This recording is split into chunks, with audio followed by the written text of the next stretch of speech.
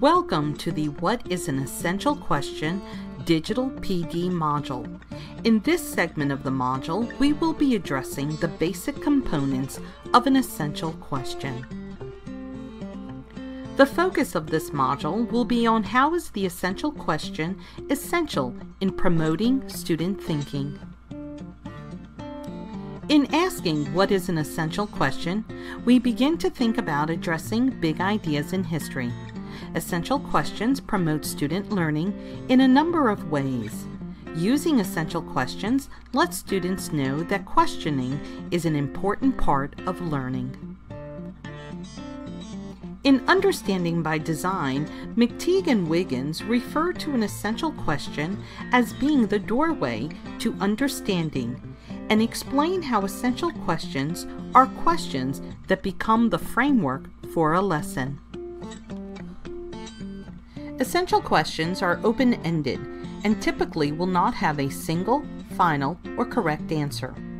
They are thought-provoking, often sparking discussion and debate. They require higher-order thinking such as analysis, evaluation, and prediction. It cannot be effectively answered by recall alone. Essential questions point toward big transferable ideas. They raise additional questions and spark further inquiry. They require justification, not just an answer. Lastly, essential questions recur over time. The question can and should be revisited again and again throughout the module.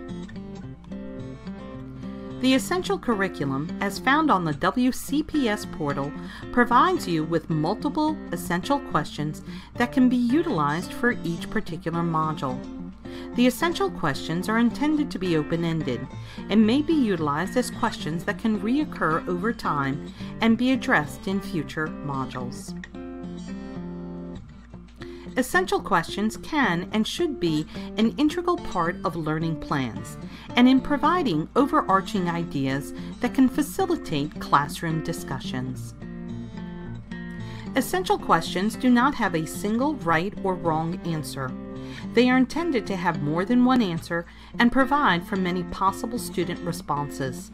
Essential questions are beneficial in opening dialogue with students at the outset of a module, and in which discussions can lead to more questions. In order to facilitate and assess student learning, essential questions may be revisited throughout the module.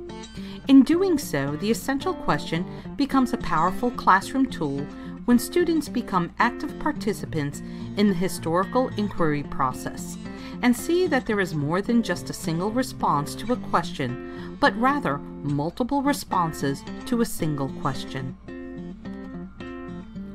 Essential questions may be specific and topical, and they can be broad and overarching, meaning they are questions that can take students towards more general, transferable understandings, helping to make connections between past and present. Students often do not see these connections.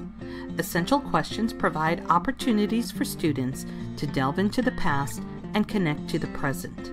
Essential questions are not tied specifically to a given time period or place. For example, in the World History Cornerstone task found in Module 2A, students are asked to compare the causes and effects of the French Revolution with the causes and effects of a current 21st century or modern political revolution. This aligns itself with a transfer skill in which students will be able to independently use their learning to apply the relevance of historical lessons to a given situation, problem, or challenge. Any of the 4 essential questions for Module 2A can facilitate student learning as they provide students with a framework to make connections from the past to the present, and for students to generate multiple responses to the Cornerstone task.